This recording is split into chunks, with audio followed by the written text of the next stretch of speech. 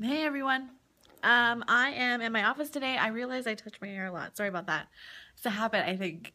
Okay, so today I have a webinar coming up in about 2 hours. If you haven't registered for it, you can do it at alyssajgavinsky.com/branding.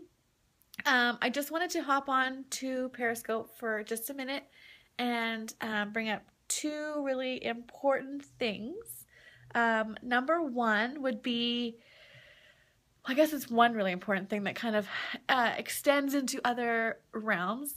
Number one is trust your designer. If you hired a designer to work with you on your website or your branding or a sales page or something, trust them. And if you have any concerns, bring it up to them. Talk about it. Be open. Be honest. But please don't go in and fix them or attempt to fix them or make the changes yourself. It's really, really tough on the designer who kind of has this vision, this overall vision for your site, and then they go in and everything's been moved or changed, or the fonts are off or something, and there's now a whole bunch of bugs that are going to take like hours to fix.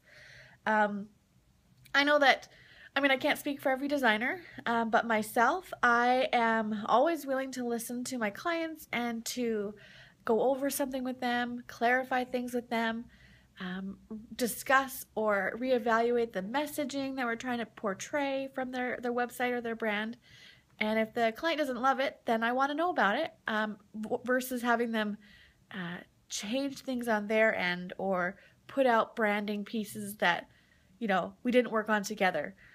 If you hired a designer, trust them. If you want to do it yourself, totally fine. People do it themselves a lot.